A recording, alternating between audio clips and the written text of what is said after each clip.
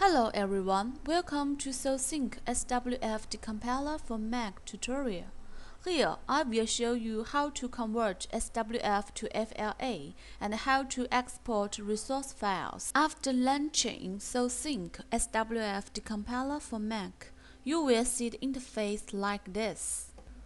After you selected SWF file, the resource files are listed in the resource tree. Click the folder to view.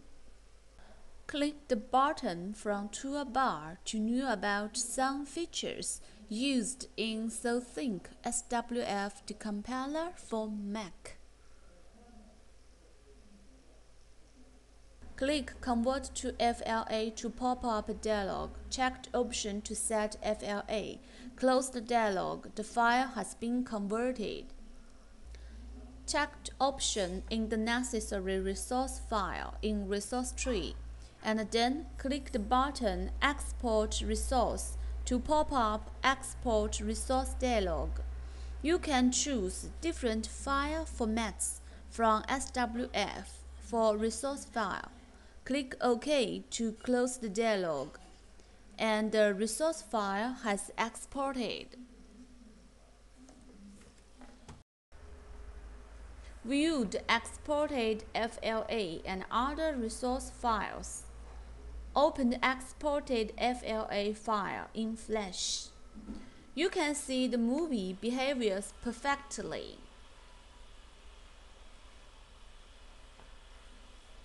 And the resource file is also listed in the right panel. Enter the folder which saved the resource to view resource file.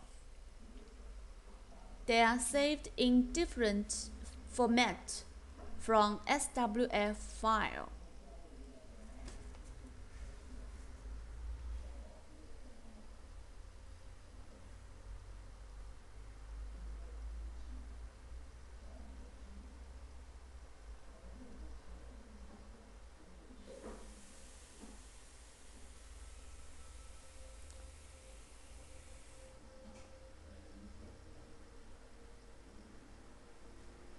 Thanks for watching.